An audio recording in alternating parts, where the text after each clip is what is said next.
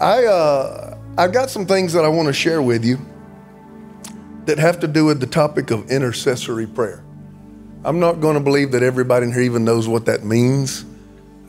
This church is very unique in the fact that it has people that have walked with God a very long time.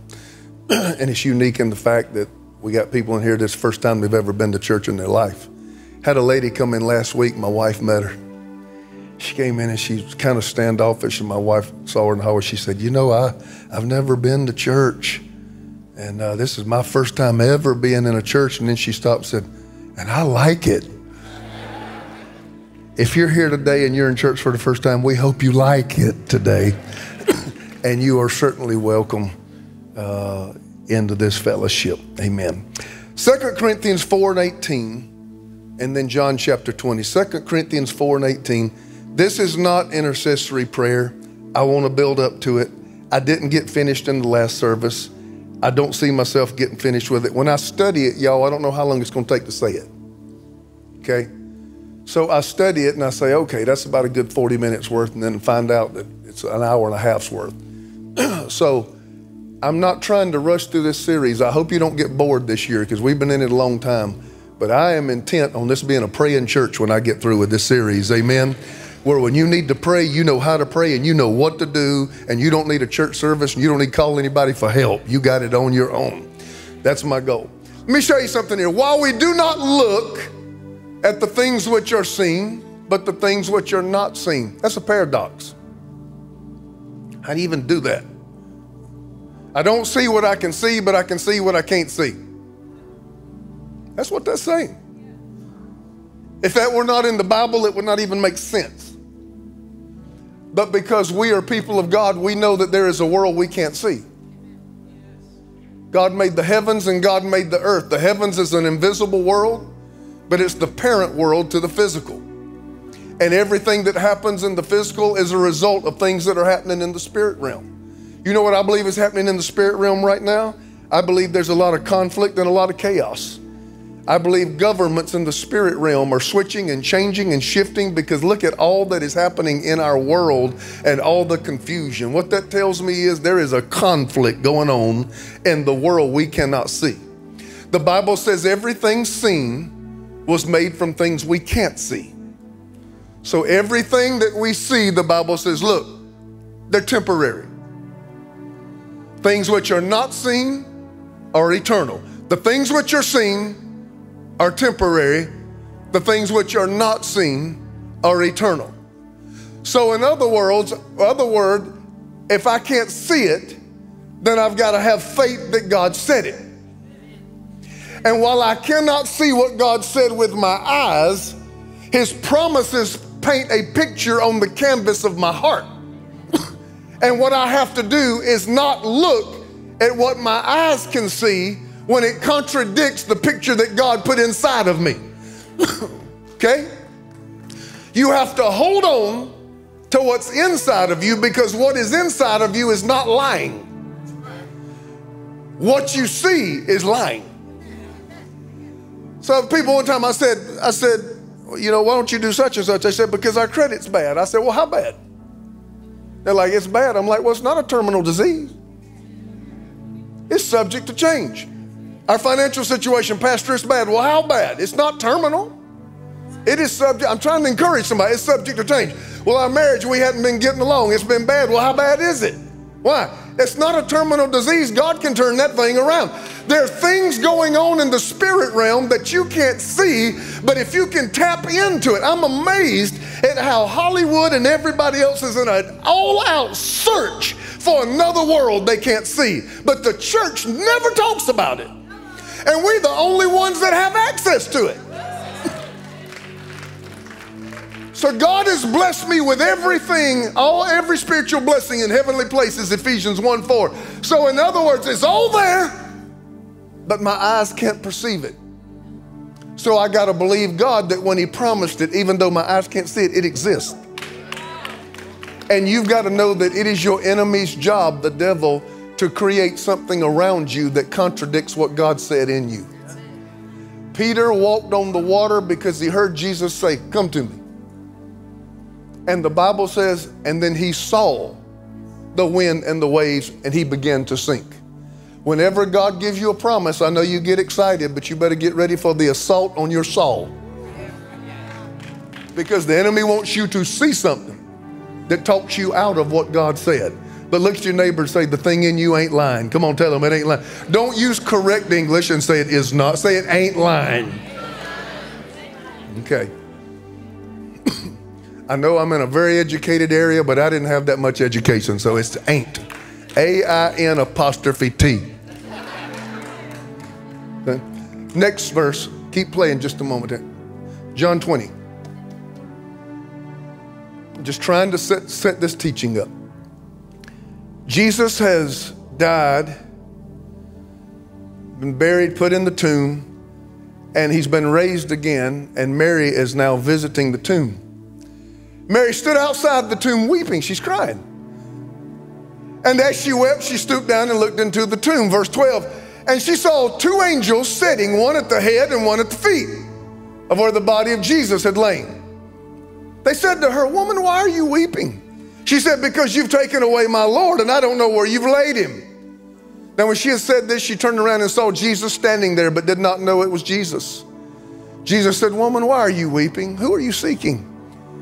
She, supposing him to be the gardener, said, sir, if you've carried him away, tell me where you've laid him, and I'll take him away.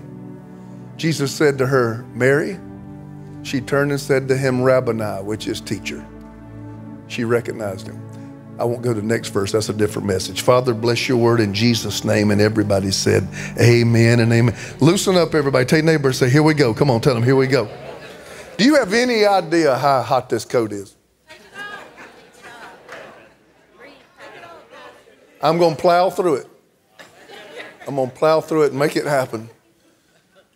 I am burning up, though. I took it off in the first service. But this is the second service, and this is the one we use to broadcast to 1.6 million people. So I figure I need to be up here in a Hanes t-shirt preaching. So I'm going to keep it on, and I'm going to lose 10 pounds while I'm doing it today. Hallelujah. Amen. What was I preaching about? I forgot what I was doing. Okay, yeah, John 20. For we look at the things which are not seen. For the things which are seen are temporary. The things which are not seen is eternal. Let me go ahead and further illustrate this with this message right here we just read in John 20. Mary is looking at the tomb, profusely crying. The angels aren't crying. The angels are in the unseen realm. They're spirits. The Bible said they're ministering spirits. They see the unseen realm. All Mary knows is loss. I've lost somebody. She's looking at what she can see, and she's letting it determine and drive her emotion. The angels are sitting there at the foot and at the head. They fine. I mean, they drinking a Coke and eating a pack of crackers. They fine. She's crying. The angels are not crying. Why? Because they know something she doesn't know. The Bible says when Jesus was dead, he descended into the belly of the earth. And he took the keys of death, hell, and the grave away from Satan. Let me tell you something. All she knows is he's gone, but there is a spiritual work that is taking place where Jesus is bringing you victory and bringing you triumph, and even death will lose its sting and can't hold you down. It will have to release you into an eternity with Jesus Christ. The Bible says that when he was dead, he led captivity captive. Everything that is trying to hold you captive, Jesus took it and made it a captive. Come on, somebody. So there was a lot going on. Mary could not see it. She was fixed on what she could see, but the angels tapped into another realm and they knew what was really happening. Let me tell you something. What is going on is never what's going on. Some of you right now, you're experiencing lack, you're experiencing difficulty, you're experiencing restraint, you're experiencing obstacles, and you think that is the reality of your situation. Let me tell you something. You might be disappointed, but your angels are not disappointed. Come on. You might be in a tough place, but your angels are not in a tough place.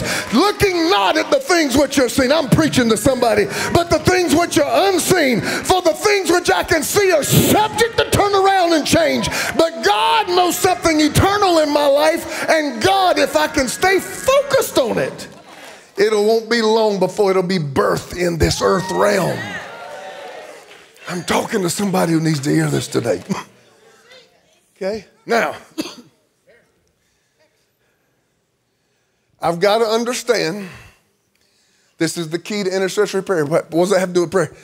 What's going on here does not always reflect what's going on there.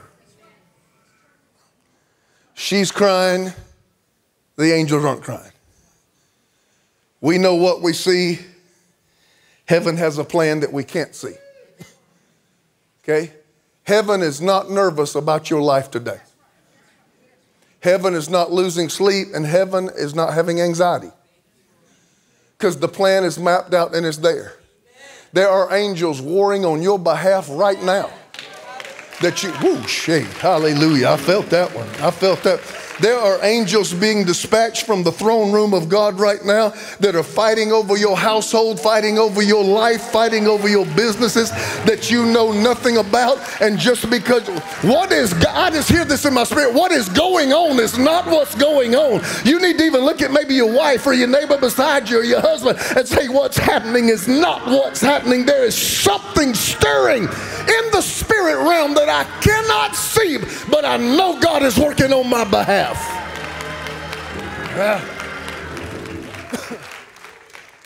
Can I go further?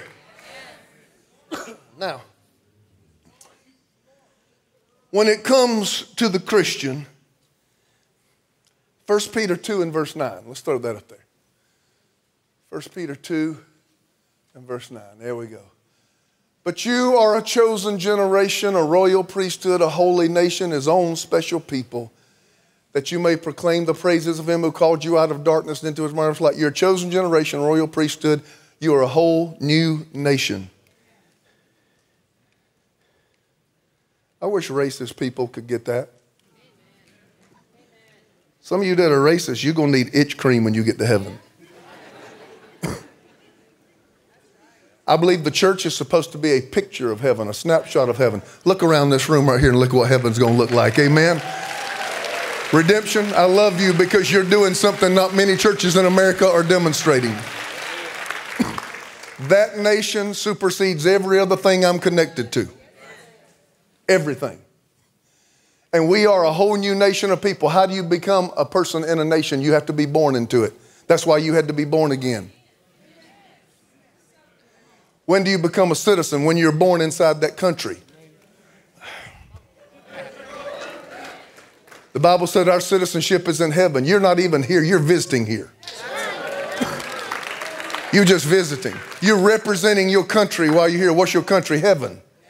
So I'm here representing. Oh, this is good kingdom teaching right here. This ain't church. This is kingdom. Okay, this is kingdom. Now, we're a royal priesthood. Priesthood. Let me zero in on that.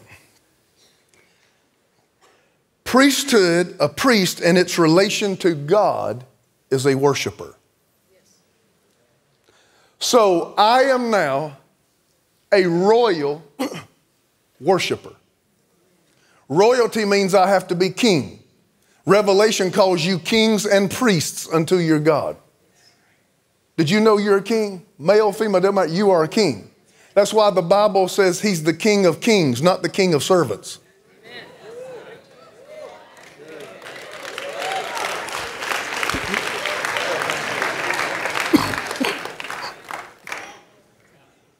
That was good. I've never said that before. I need to write that down. I'll preach a message off that. King of kings, not king of servants. But as priests, we are worshipers. I'm a royal worshiper. As it pertains to earth and to people and to man, I'm an intercessor. A priest is a go-between. That's why the Bible calls Jesus our high priest forever. And the Bible says right now he sits at the right hand of the Father making intercession for you and me. So when I pray to Jesus. You know what he does? He, being the priest, turns around and takes it on in. He takes your prayers and your petitions and he makes them known to the Father. Go read the Old Testament. The priest would take the prayers of the saints in before the presence of God because they represented the people to God. We have an intercessory prayer life. Now, let me tell you what this means. I got so much, y'all. I got so much. I got like 8 different directions I can go in my head right now. Romans chapter 1. Romans chapter 1. Now, to be an intercessor, leave that up there if you would. This is a lot of teaching. I'll preach again in a minute. I know y'all like to see me sweat, but sometimes when you are a coach, you don't want to get hot. Stay with me now. Intercession. I come before God and I'm a royal worshiper. When it comes before people, I'm a go-between. What did Jesus do? Lord, you can't smite them because I'm standing in between you and them. I'm interceding. Enter and seed. I am turning around and impregnating earth with what you want. I am seeding it. So my oldest son here, who had his struggles and a great testimony, turned me and his mama quickly into an interceder. What is an interceder? When we stand between what is versus what God wants. And we find out what God wants and we turn around and seed it. Seed it and impregnate it with our prayers. Let me show you why this is so important. Verse, I think it was it Luke 20? No, excuse me. Luke 21? Somewhere in there? Yeah. This is Jesus talking about the end of times. Nobody likes to talk about that because it scares them. But you ain't got nothing to worry about. There'll be signs in the sun, the moon, the stars, and on earth, distress of nations. Do we have that right now? Look at the Middle East, look at Ukraine, look at Russia. I mean, all the time, it's always been going on.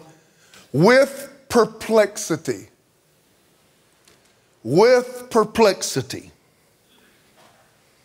Don't hear many people preaching on YouTube about perplexity. Jesus said in the end times, now some of you say, what is the end times? The Bible's been calling the end times ever since Jesus left. In the first century when the Bible was basically recorded and written, they were talking about the end times as though they were living in it. So we've been in the end times for 2,000 years, but for God it's been 2 days. Because with the Lord, the Bible says a day is as 1,000 years and 1,000 years as a day. So that's why we don't know when he created the heavens and the earth in 6 days. Did he create it in 6 24-hour days or did it take him 6,000 years? Yeah. So really, Jesus has only been gone 2 days. And they've talked about, that's good, y'all, that's good. And they've talked about it as being the end times. So don't act like, 2022 is this terrible. It's been end times ever since. He said, and there will be a rise of something called perplexities. The word perplexity in the Greek is defined this way: problems with which there seems to be no solution. Famine. Okay? Racism. I'm preaching. Homelessness. Just go down the line. Perplexities. And it don't matter who you vote for. These problems continue to exist because they're on a God level. They're not on a man level. You can't put together an agenda to fix spiritual perplexities. There is confusion in our world and our brightest minds do not have solutions. And though we try to progress and move forward, there are things that only God can take care of. So what does that mean? God has a life planned in heaven, but there are perplexities in the earth. Are you ready for this next one? All right, guys, go to Jeremiah. Oh, no, excuse me. Ezekiel 22, 29, and 30. Ezekiel 22, 29, and 30. The people of the land have used oppressions, committed robbery, mistreated poor and needy, wrongfully oppressed a stranger. Verse 30. So I sought for a man who would make a wall and stand in the gap. Oh. You man can't fix the perplexities. So I sought for somebody who would stand between heaven and earth on behalf of the land, that I should not destroy it. But I couldn't find anybody. I couldn't find anybody that would stand in between what heaven desired versus what was going on in the earth. Let me tell you something. What man can't handle, God can handle. And the Bible says, amongst all things, his house, we're his house, will be a house of prayer. And if we can begin to go before the throne of God and begin to represent our land and stand in the gap between the two, God said, if my people who are called by my name will humble themselves and pray and turn from their wicked ways, then will I hear from heaven, I will forgive their sins, and I will heal their land. Everybody don't have to pray for the land to be healed, just God's people. So the fact that the perplexities continue tells me God's people are not a people of prayer. Because God said, all I'm looking for is somebody to stand in the middle. He said, I can fix this stuff. I can fix it if somebody will be an intercessor, an interceder. Somebody will stand in the gap between the chasm that separates the will of God and what's going on in the earth. Y'all seem tight in here. Are y'all all right today? Is it just deep and so good? Is that what it is? Okay, that's the way I choose to perceive it. Romans chapter 1. Look at this house I'm building now. There's things in the spirit that the natural does not reflect. The illustration of Mary to prove my point. Now, there are perplexities in the earth that are not the will of heaven. And God said, I need somebody to get in between the two. Okay? So how did we get this way in the earth? I always try to preach with some symmetry so you can tell where I'm going. This is a rough scripture to read. These are scriptures nobody reads in church no more because they don't make people feel good. Okay? I'm not worried about making these things popular. I'm worried about making them powerful. For the wrath of God is being revealed from heaven against all ungodliness and unrighteousness of men who suppress the truth in unrighteousness. Okay, wait a minute now. The wrath of God is being revealed by men who suppress the truth. Where did you get your core value system? If you didn't get it from truth, it's wrong. I know your grandpa was a good man, but everything my grandpa taught me wasn't right. I did not get my value system from my family, my color, my ancestors, or my educational institutions. I got my value system by the Word of God. Because the Bible says that wrath only goes out to those who suppress truth. Because what may be known by God is manifest in them, for God has shown it to them. Next verse. For since the creation of the world, his invisible attributes are clearly seen, being understood by the things that are made, and even his external power and Godhead, so they are without excuse. People say, well, what about all the people that don't get to hear the message of Jesus? What's going to happen to them? Are they going to go to heaven or not? The Bible says, even if you've never heard the gospel of Jesus, he said, there is revelation just by looking around you. When they see the birds and the bees together, when they see the foliage on the trees, when they see the crops begin to yield their fruit, he said, when you see the lion and the lamb laying down, he said, they should be able to look around them and know there is a God in heaven. And he said they have enough revelation based on my creation, so they are without excuse. Y'all looking at me like nobody has ever told you this. Amen. There's a lot of other stuff in the Bible besides blessing. We like blessing scriptures. There's a lot of other stuff. Next verse, I'm going to read through it. Although they knew God, they would not glorify him. They were not thankful. Futile in their thoughts, foolish hearts were darkened. Professing to be wise, they became fools. He said, They really increased in knowledge and thought they were something. Have you noticed we have smarter people in the world than we've ever supposedly had? But have you noticed while we got smartest people ever that common sense is almost like a superpower? If you got common sense nowadays, you could be a Marvel character. I am amazed at how great minds can. We are in a world where people do not want 2 + 2 to equal 4. They want it to equal anything you want it to equal. And Jesus said, man, they're smart, but they're dumb. Thank you. He said they change an incorruptible God. They work other things. I got to go quickly here. Next verse. He said, therefore, God gave them over to uncleanness, to the lust of their hearts, to dishonor their body.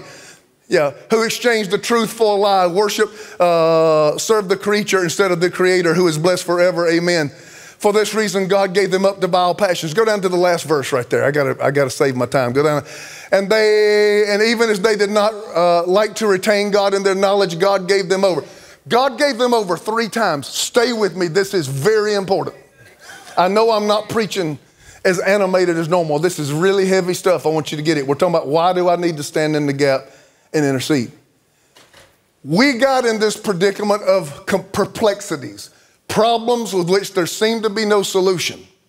Watching a movie the other day, and the person asked the other one, said, why don't you have faith in God? Said, because there's too much bad, and he said an expletive, in the world. And I'm like, why does God always get hung with the bad when the people did the bad? God did not create this chaos we're living in. God created heaven. People full of sin created this mess we're living in. But I don't know why we won't hang it on people. We keep hanging it on God. Okay? Listen to the wrath. The wrath of God is being poured out. They take the truth and they suppress it. They won't acknowledge it. They choose to have their own belief system instead of my belief system. They exchange the truth for a lie, thinking they're becoming wise. They've just become more foolish. He says, so God gave them over to their own lust. He said their lust became vile. Their lust became unnatural. He said, and God gave them over. Then it goes 2 verses down, and God gave them over to their own desires. And it goes down 2 more verses, verse 28, and God gave them over to a debased mind, or their own thought life. God said, I gave them over, I gave them over, I gave them over. The wrath of God is not what you see in a movie. Fire and brimstone from heaven. God's mad at everybody and playing like a video game with earth. That's not the wrath of God. The wrath of God is God turning you over to yourself. The wrath of God has visited your house when he has toiled with you, toiled with you, toiled with you, and toiled with you, and finally he just says, okay. I'm going to turn you over to your desires. I'm going to turn you over to your passions, and I'm going to turn you over to your mindset. Come back and tell me when you hit bottom.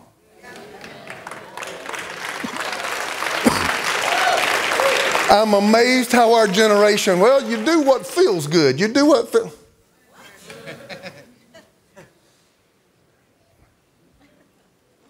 To a kid, 27 candy bars a day feels good. Do you tell them to do it? No. Okay? I'd love to have a rack of baby back pork ribs every day. That's what my passions are. But take you a whole bottle of, blood pressure pills and set them on the table while you eat it. I just do what feels good. There's nothing that will destroy you like you. I have to be delivered. God, deliver Ron from Ron. The devil ain't the problem. Ron's the problem. I need you to keep Ron from Ron. Ron screws up. Ron don't think right. Ron don't always have the right desires. I need you to guard me from me. Don't turn me loose. Don't quit dealing with me, God. That's the worst thing that can happen, because wrath comes when you leave me to myself.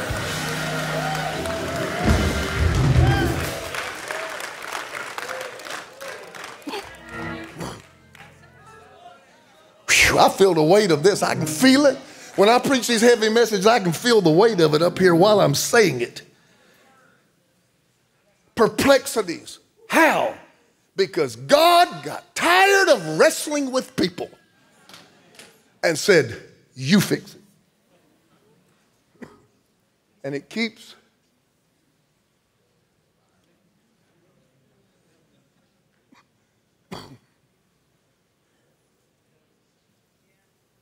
now. Let me go. What time is it? Ooh. Ooh. I'm sorry, y'all. No, I'm not. No, I'm not. No, I'm not.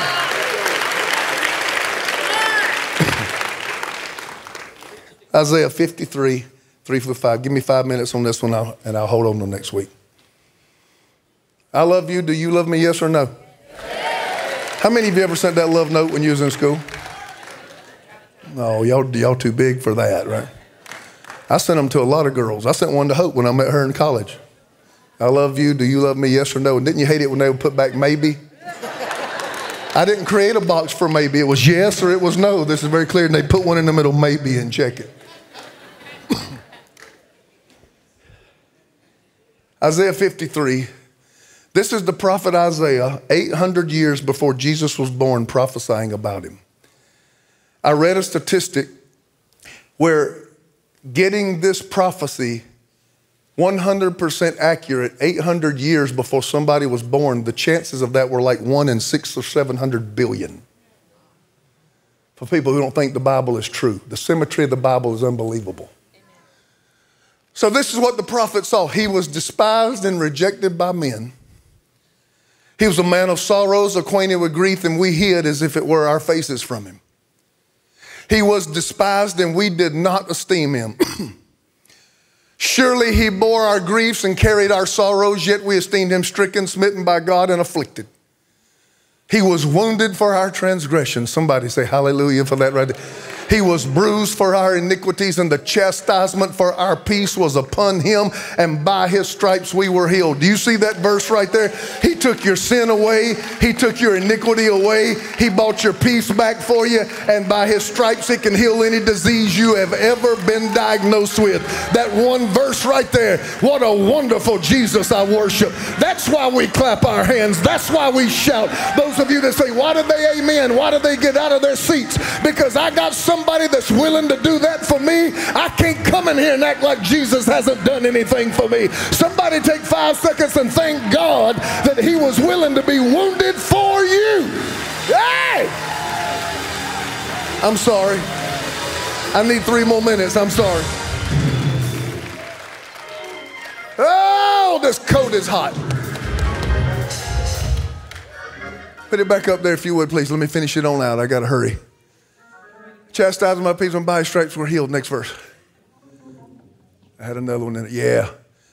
Skip on down to verse 12. He said, therefore I will divide him a portion with the great, and he shall divide the spoil with the strong, because he poured out his soul unto death. Man, poured out his soul unto death. He was numbered with the transgressors. He bore the sins of many and made intercession for the transgressors. This is really going to challenge you.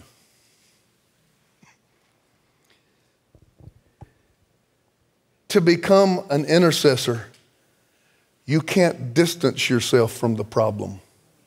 You have to identify with it.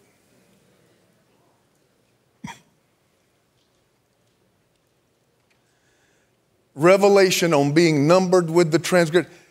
Jesus didn't look at the Father and say, I didn't do all that craziness. They the ones down there acting crazy. I ain't got nothing to do. I ain't like that. He said, I'm one of them. And you can't smite them because I am one of them. And if you smite them, you smite me.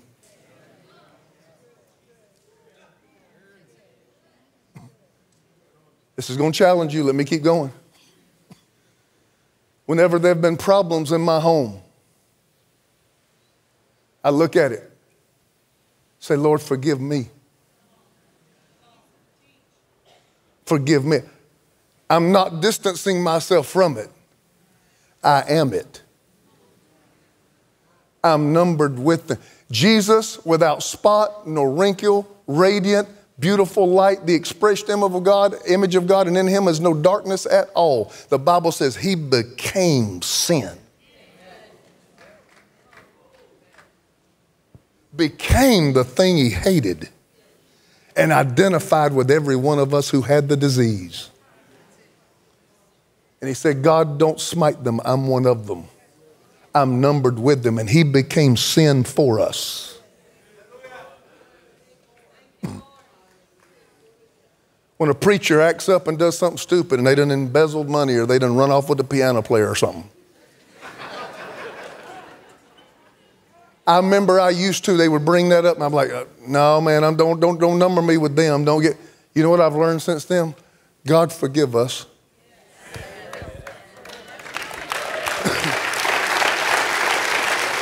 When some church does something that doesn't represent Jesus in a community, you know what this church needs to say? God forgive us.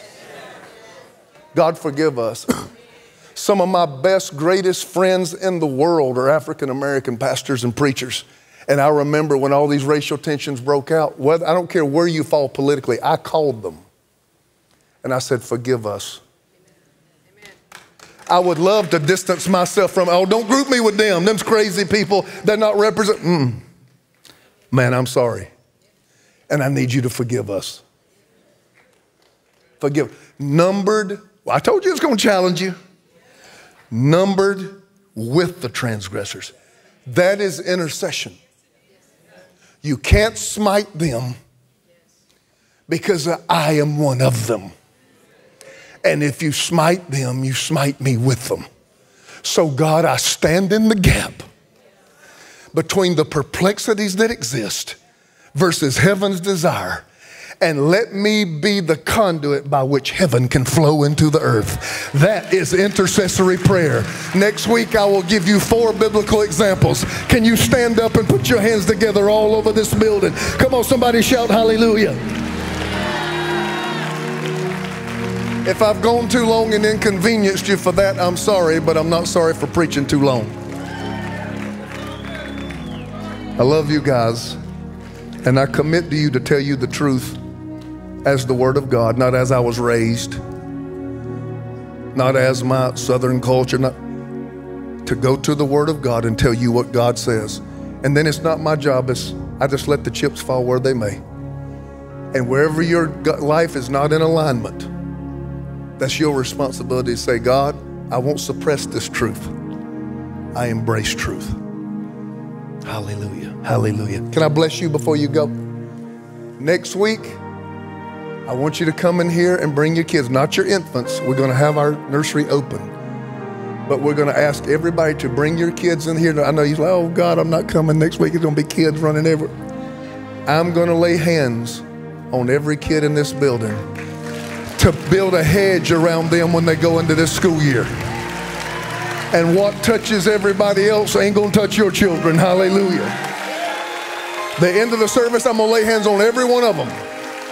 So please be here next week with your children. Amen. May the Lord bless you and keep you and make his face shine upon you. May he establish you and give you peace in Jesus' name. I love you. Go have the best week you've ever had. See you next week.